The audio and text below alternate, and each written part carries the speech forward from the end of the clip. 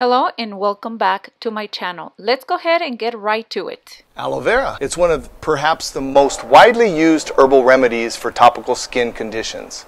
This is because the gel components of the plant are known to heal from a variety of minor ailments.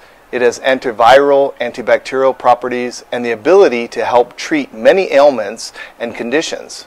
In fact, you might even have used aloe maybe in the past for sunburns, minor cuts, or some small abrasions. The moisturizing effects of the aloe can be used to alleviate dry, itchy skin associated with eczema, psoriasis too.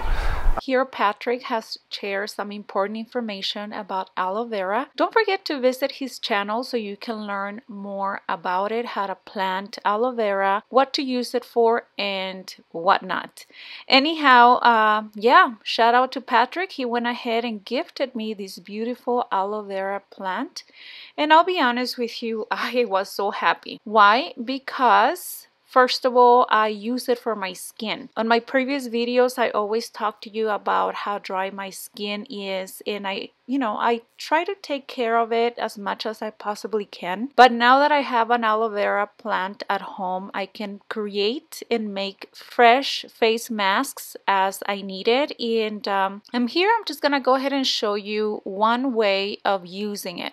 Okay, practically I am following Patrick's steps. I went ahead and cut out the aloe vera and I put it in water for about 10 minutes so the skin would soften and it will be easier to get the gel out of the aloe vera. Now, do not forget to check out Patrick's channel. I will be linking his info in the description box. Now, I'm gonna go ahead and smash that gel. I'm using a fork. And since I'm not making a lot of it, a lot of people use a blender and stuff like that. For me, I'm just gonna go ahead and use a fork, and then I will be adding some vitamin E. That way it is a little pasty like this.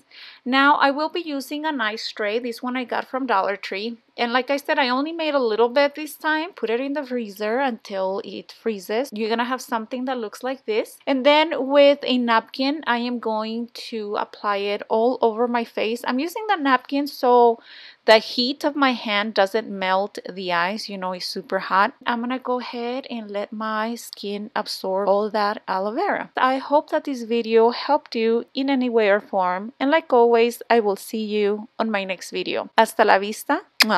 Adios.